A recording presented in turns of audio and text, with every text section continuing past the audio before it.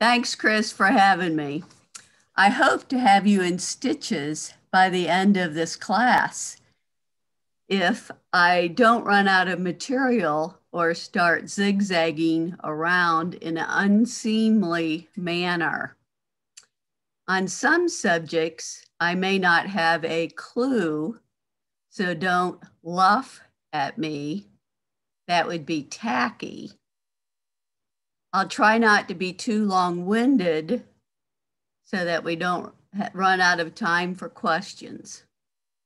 Hi, I'm Lyn Lewis.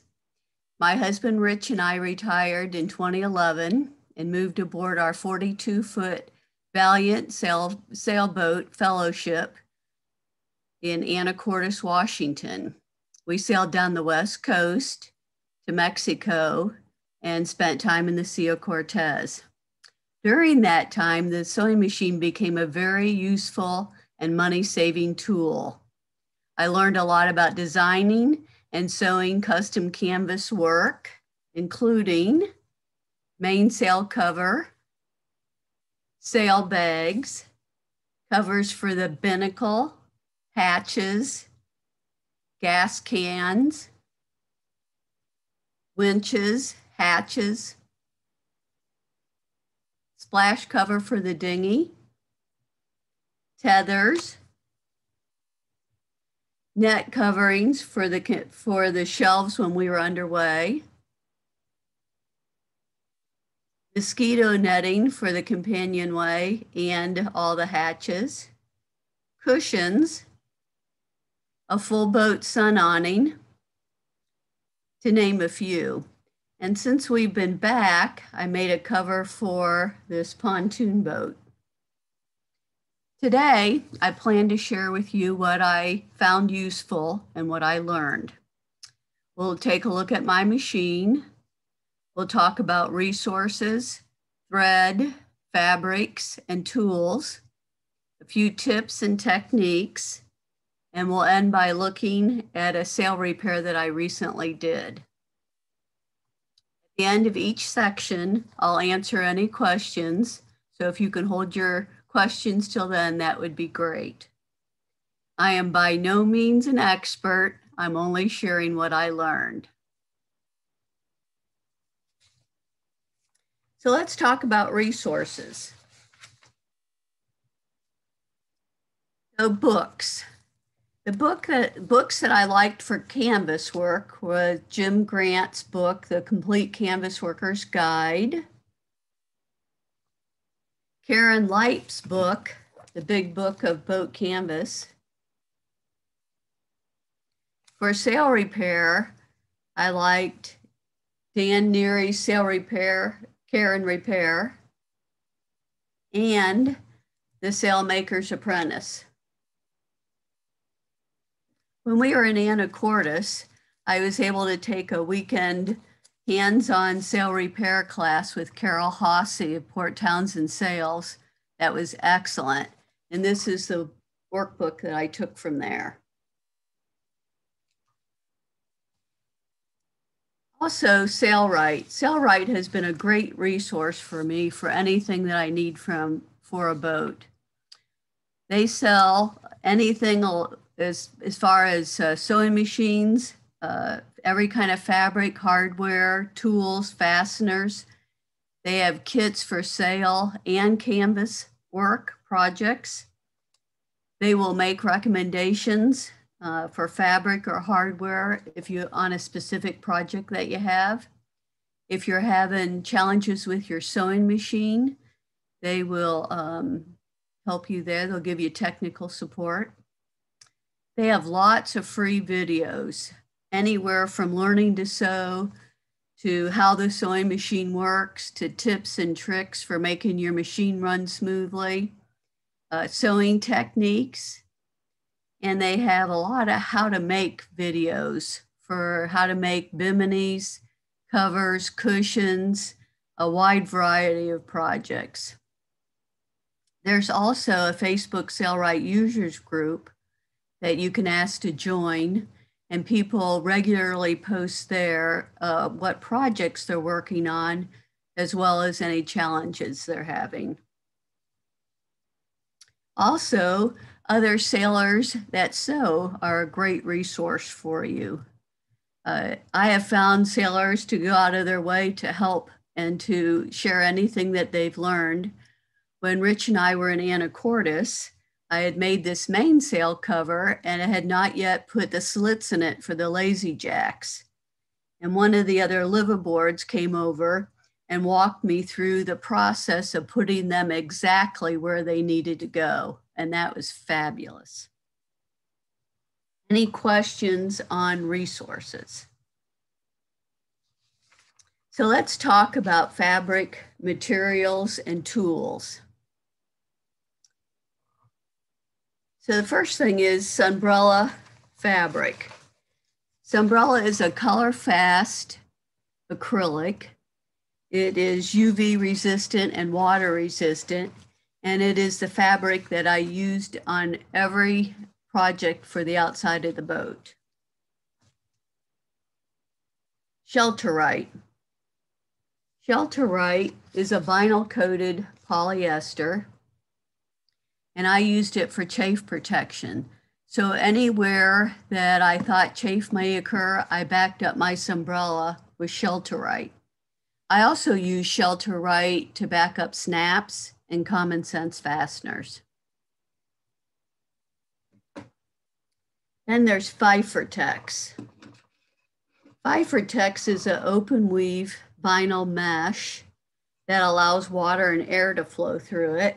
And it was perfect for my bags, for my jib sheets.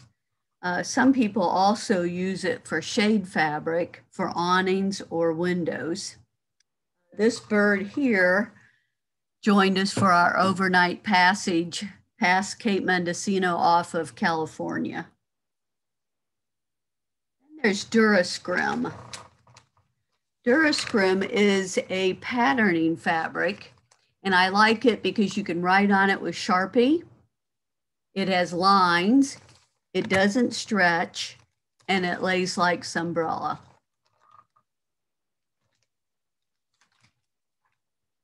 Then there's Boat Blanket.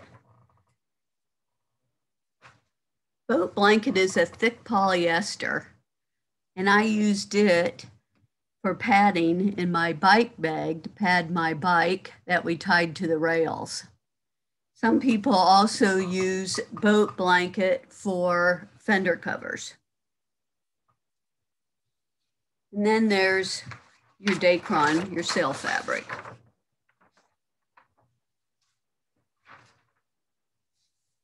Used a lot of webbing on the boat. I used webbing for jack lines and straps for boat covers and for bags. I also used it for the frame of my full boat sun awning. Thread. You want to buy a UV resistant polyester thread. Home sewing thread will only last months. Even UV resistant polyester thread will not outlast your canvas, although it will last for many years. If you want a thread that has a lifetime guarantee and will outlast your canvas, that would be Tenera or Profiline thread. Tenera and Profiline for 8 ounces cost $140 versus 8 ounces of UV resistant polyester, which is $38. So it's quite a bit of difference. Needles. I use size 16, 18, or 20 mostly. And Sailrite has a handy chart that will help you match your thread to your needle to your fabric. It's really important you get the right size thread and needle to go with your fabric. So if you ever are having challenges with your sewing machine, one thing they will tell you, the first thing you should do is to change your needle. So I always have lots available. Seam stick basting tape. There are 2 different kinds. There's one for sail and one for canvas. And seam stick basting tape is a adhesive, a double-sided adhesive that you use to hold fabric in place while you sew it. The catch with seam stick is that it gums up the needle. So what you have to do is stop every little bit and use a silicone lubricant on the needle to keep it from getting gummed up. It works really well, but it takes a lot longer. So what I did to avoid that sometimes is I used these office binder clips, and they work great for keeping fabric in place while I sewed it. Also these hair clips. I like the hair clips too. And I didn't have to use the seam stick. So it made it go a lot quicker. For marking fabric, I really like soapstone, or I saved slivers of bar soap when it got to the end. That worked real well too. Love my acrylic clear ruler because you can see through it in order to measure things. It makes things more precise. If you have hand sewing to do on board, then you will want a palm. The advantage of a palm is that you have metal to push against with the needle. It goes like so. You can push it on that. A lot of times when you're hand sewing, you're pushing through a lot of thickness of fabric. So having something to push the needle through, like a thimble, it's kind of the idea of a thimble, works really well. Fasteners, I used snaps, lift the dot. Common sense fasteners really was the one that I probably used the most. Those are the twisty ones that go like this. And you can see here that I backed it up with Shelterite. This was a towel that I put one on just so it wouldn't fall off the oven when we were underway. You have to have a special cutting tool and installation tool for common sense fasteners, but they work really great on the bottom of your mainsail cover to undo it quickly and to get it back together quickly.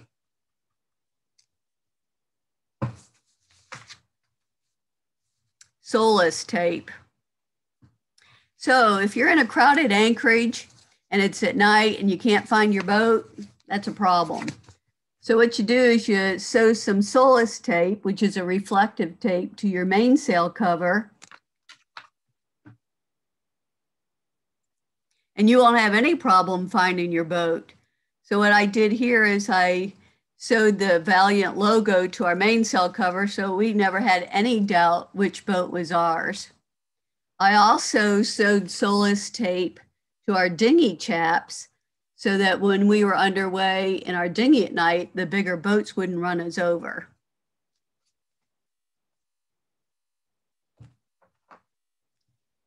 My favorite tool of all time is my hot knife. Use a hot knife to cut umbrella, not scissors. Scissors will fray umbrella, and a hot knife will melt the edge and prevent fraying. You can also use a hot knife on webbing and line on the boat. You need to back your hot knife up. I use this piece of stainless steel.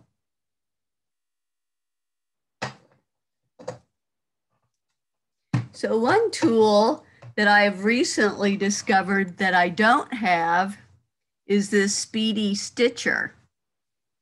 It makes a really nice locking stitch. So I watched Stelright's video on it. I think it would be very useful if you didn't have a sewing machine and you had a small project to do. It probably really should be called the slow poke stitcher because it is really slow. but it makes a really nice locking stitch. So I think that could come in handy. So there are many choices for fabric and hardware to go with your projects. You'll want to do your research and decide what's the best thing for your project and your budget. Anybody have any questions? Give it just a minute, Lynn, and let people jump in if they have any.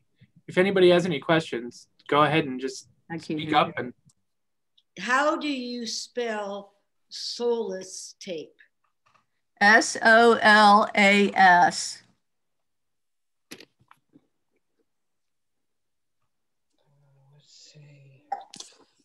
So I have a question about the Sailrite sewing machine.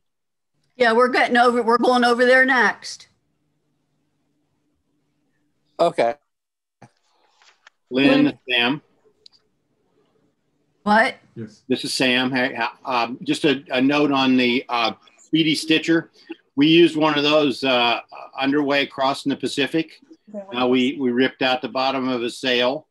And so sat on the deck, 2 people, and cool. The whole afternoon, and it held for another 2,000 miles. Oh, wow. Wow. Excellent. Oh. Good story. Hey, Lynn, this is Sally. You've listed a lot of things. Is there any way that you can give us a copy of the presentation or a list of the materials? I had trouble spelling some of them. Okay. Yeah. I'll figure out with Chris how to do that. Okay. Thanks much. Okay. Lynn, I have a question. This is Mel Birch. What kind of, besides the hot knife, what kind of scissors do you use when you do have to do some cutting? Oh, I didn't do much cutting. Most of what I did, anytime you cut some umbrella, you use a hot knife. What did I don't think I can't. I didn't have any special scissors. Okay, Yeah. Thanks. Yeah. Lynn, this is Dawn. What was the name of the mesh fabric that you talked about? Bifurtex. P-F-I-T-E-R.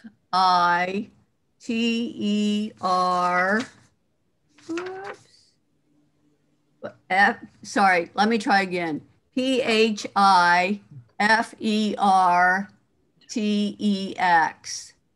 Bifurtex. Thank you. I have a question. What fabric did you use for your tent over your boat? Oh, that's a good question. I knew somebody would ask me that. That fabric I got when I was in Mexico at Home Depot, and I don't know if it even has a name. It was a shade fabric that they had in the garden department, and there were other liveaboards in La Paz that were using it, and they said it worked well. It was inexpensive, and that's what I used. Is it similar to a nylon, like a tent fabric? It's similar. It has a lot of airflow through it. I don't know if you could see from the picture that you could, let me see, yeah. You can see through it quite a bit. There was quite a bit of airflow. Thank you. Yeah.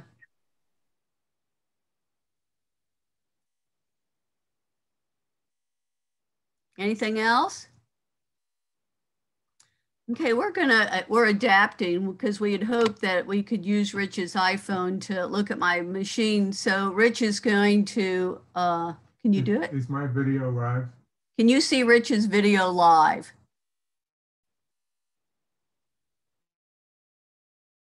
Yes. Yes. Yes. Yes, okay. Okay, then we're going to try Rich's video. We're going to go over to my machine. So one thing you all might want to do is if you hover your cursor over Rich's picture, there's a choice to pin the video, and that'll put his on top if you are having trouble seeing it. Can you see the machine okay? I can. Okay. This is a Sailrite LSZ. It runs about $900 to $1,400 depending on the options. It weighs better than 60 pounds. It can do zigzag and straight stitch, which is important to have for both canvas and sail. The advantage to zigzag is that it creates a stretchy seam that will distribute stress well along the seam. It can sew through many layers of canvas. And you see this quarter here? I tape the quarter with seam stick, and the thread goes underneath the quarter, catches underneath, so that when I start to sew, I don't get a rat's nest on the bottom of my fabric. I love that because it's so hard to hold your thread when you're first starting to sew because you have so many things you're holding on to. Can you do an overhead shot so we can see where you put that quarter? I have not seen that trick. That sounds awesome. I'll tell you what, it's about at 1 or 2 o'clock. And Sailrite, one of their tips, I recently looked at it, because I got this tip from them. It's on one of their videos. It's about 1 or 2 o'clock to the needle. Okay, great. Thank you. Mm-hmm. So this lever here controls the length of the stitch. And I used a zigzag stitch on the sail repair that I'm going to show you later. You see here that I marked the length of the stitch with tape so that the stitch would be uniform throughout my project. I also make note of what size needle is in my machine. I regularly oil and clean my machine. I do a test strip every time I start to sew.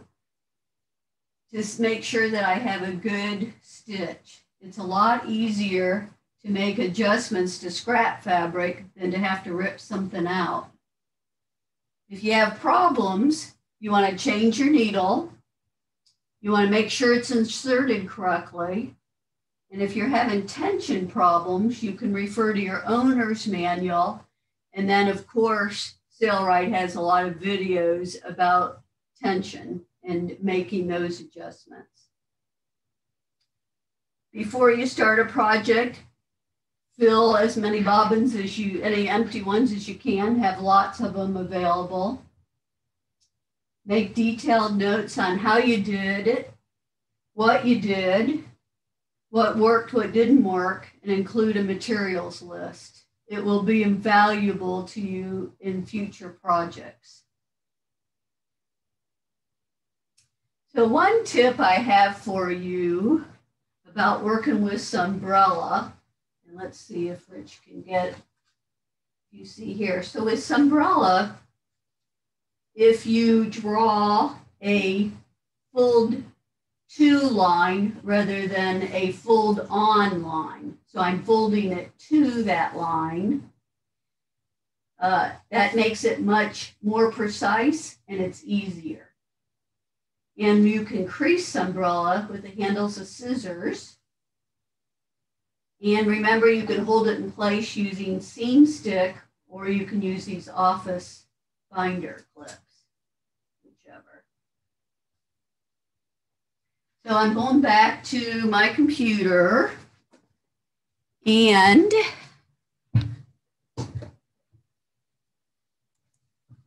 this is the semi-flat felled seam, and this is the one I used almost exclusively on my projects. Lynn, I'm going to interrupt real quickly.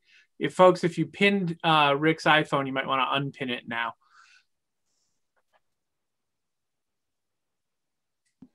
I'm sorry, how do you do that? Oh, unpin, remove pin, gotcha. Everybody good? So this is a semi-flat felled seam.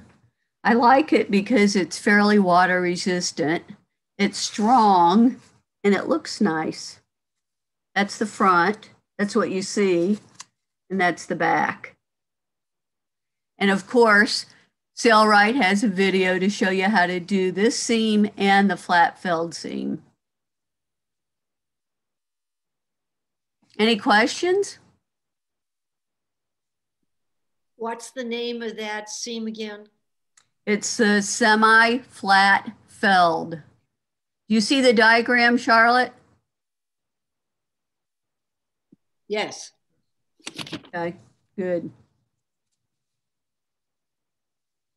Anybody have any other questions? Okay, let's talk about sail repair. So it's a good idea to have on board some adhesive back Dacron for emergency sail repair. You can tape the tear immediately and then come back later and zigzag around the edge for a more permanent patch.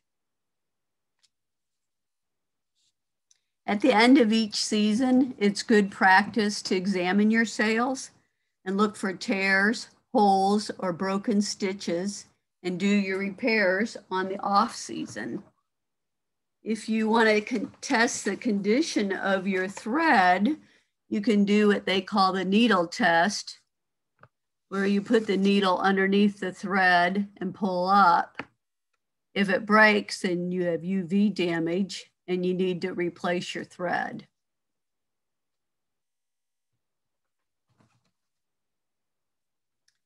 So before you start any repair, before you rip out any seams, you want to look closely at how this sail was put together and plan to do it the same way unless your research shows you differently.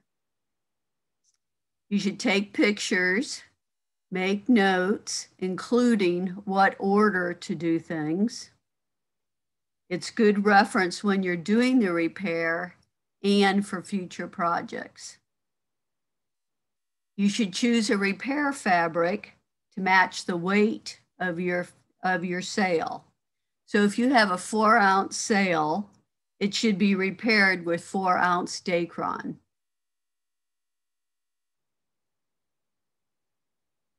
You should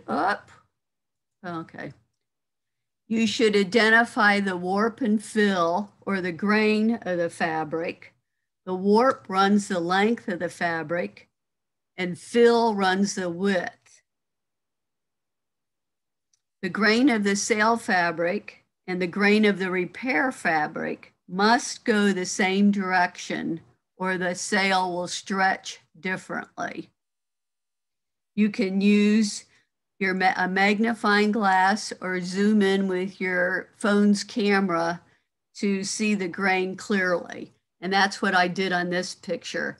This is the sail fabric and the repair fabric that I used, and I put them side by side and zoomed in with my camera, with my phone camera.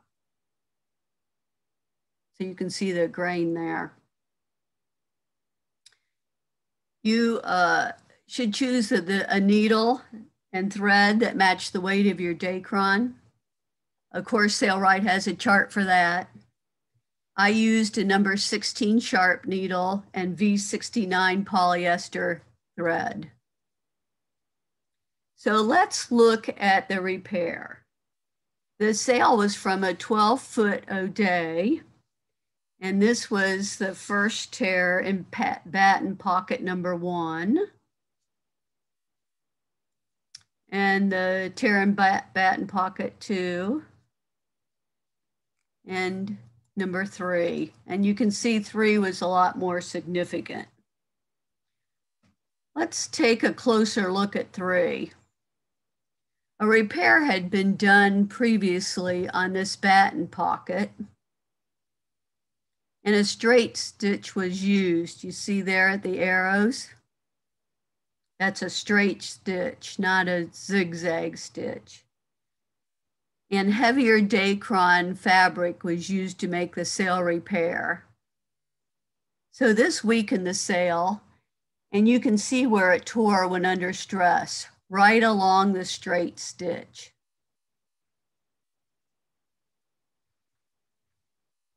Everybody got that?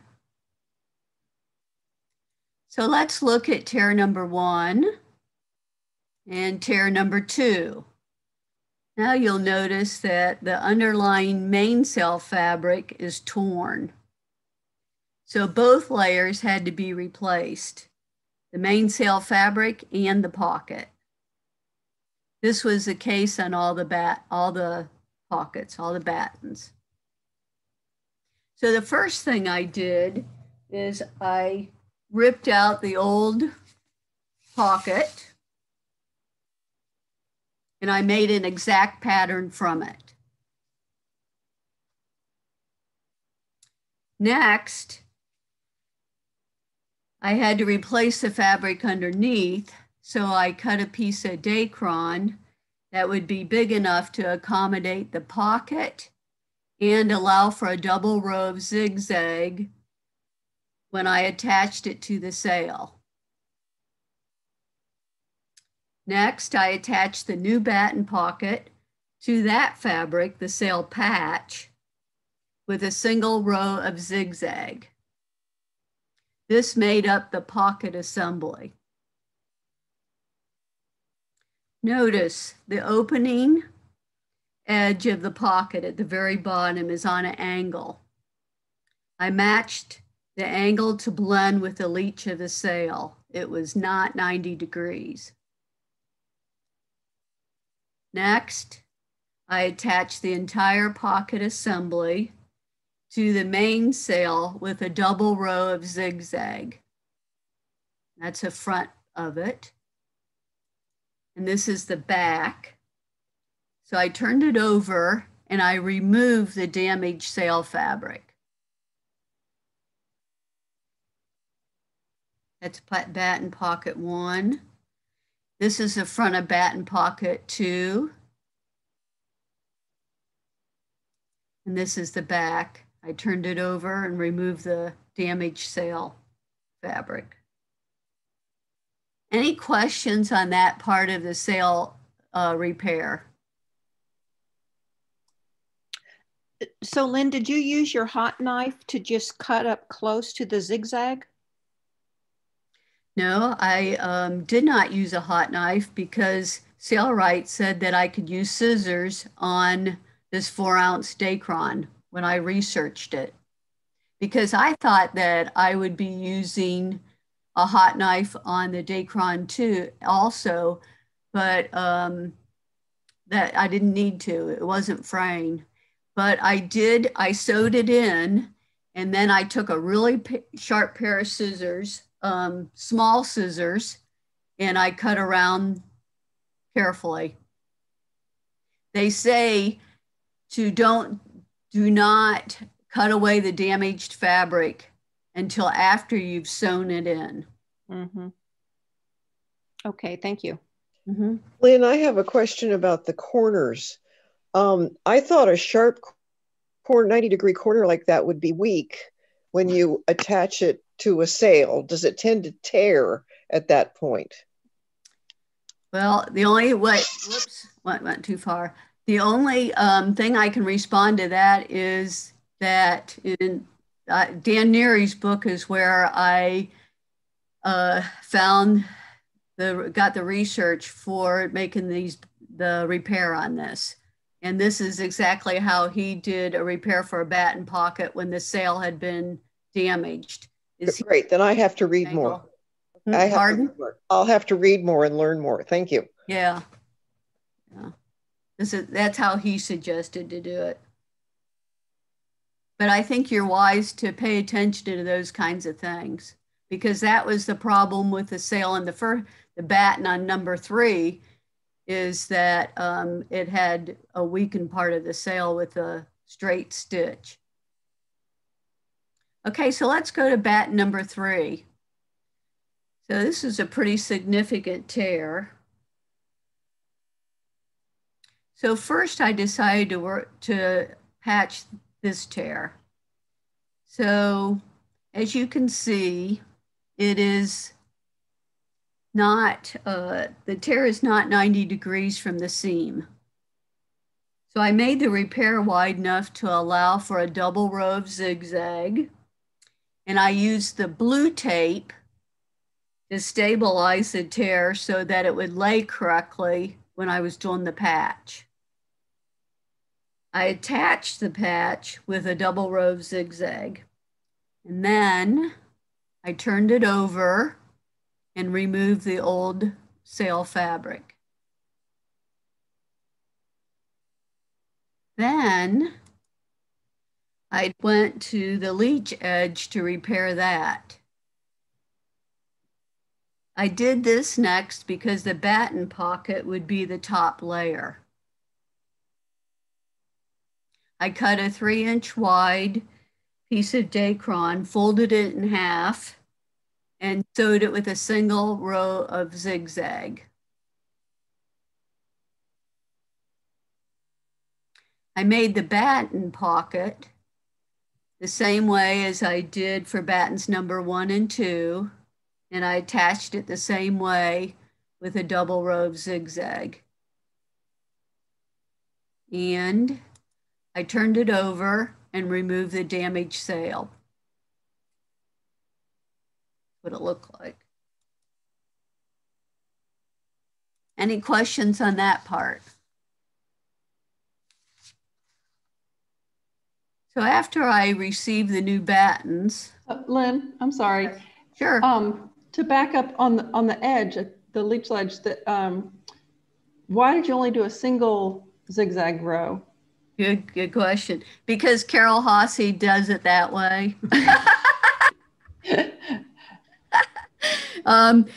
That's how I looked to see how they were repairing leech edges, and that's how it always was a single row.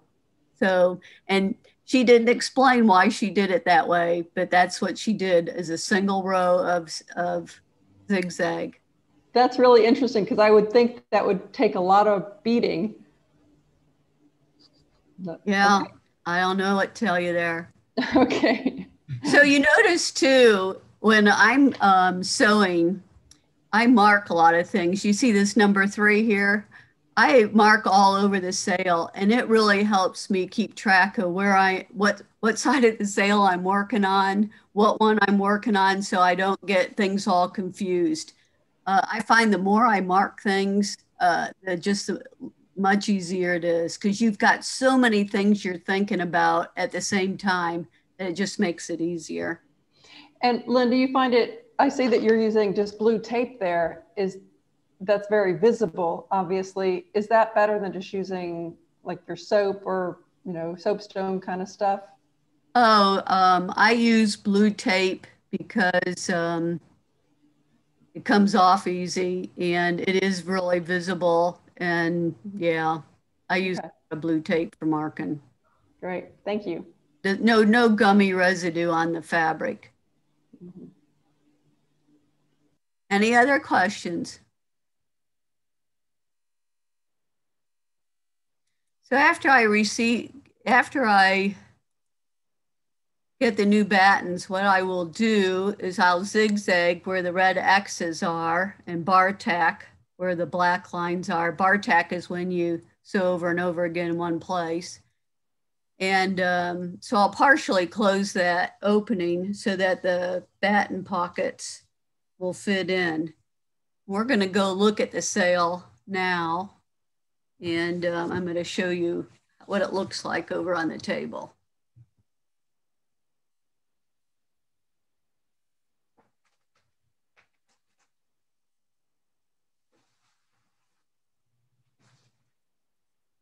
So this is where you pin my picture again.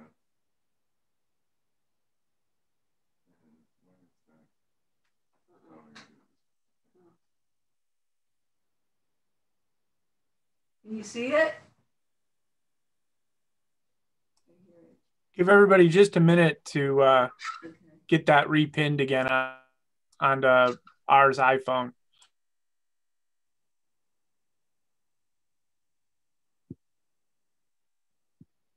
Okay, what'll happen is I'll do the zigzag here, and the batten will go in like this. And then it'll come down into place like that. So I'm just going to slip it in so you can kind of see the batten pocket.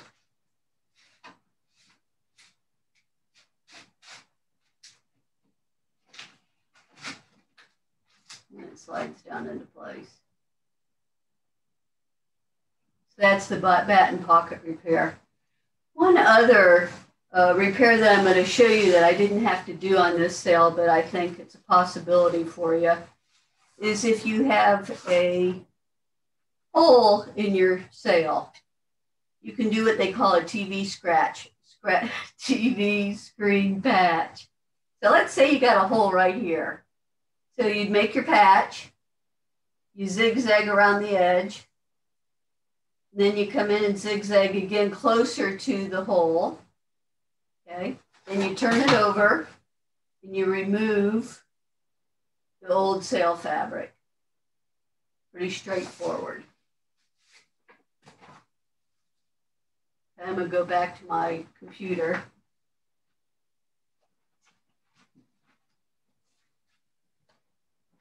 Anybody have any questions on the sail repair or anything that I've said?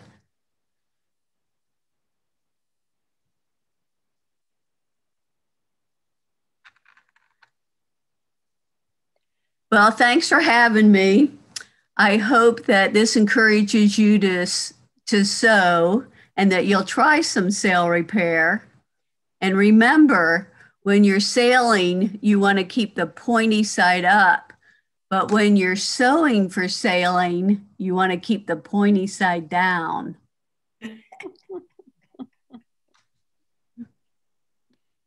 That's it, Chris. All right. Does anybody have any other questions for Lyn? Lyn, that was great. Well, thanks. This is Charlotte. I thought it was fantastic, but I have a question on the reflective tape. Did you use the strips of tape or did you have pieces of reflective tape that you used, especially for that very fancy? Oh, it was, that's size. It's a roll. I bought it in a roll. Okay. Yeah. But it's about 5 inches. Yeah, this one was about 5 inches wide. Okay, because I love that you were able to get a pattern out of it. Mm-hmm. So and I did piece it some because to make the Valiant logo, but it was great. We really, it really helped us find our boat in crowded anchorages, like in Cabo San Lucas, you know. Well, I think I'm going to use that for my daughter for a reflective vest while she's out walking. Yep, that's good choice. And thank you. My pleasure. I enjoyed it. Any other questions? Thank you, Lyn. This has been really helpful to me as well. Well, good. Well, I'm glad. All righty. Thanks, Lyn. We appreciate it. Okay. See you, Val. See you, Chris. Bye. Thanks, Lyn. Great job. Thanks, Lyn. Thanks. Like the quarter with tip was really good. I'm frustrated from time to time trying to hold everything. So that was a good one. Good. I'm glad you got a takeaway. For sure. Good. Thanks, Lyn, from the Dunlaps. Appreciate it. Okay. Great. Thanks. Thanks, Lyn. Really enjoyed that.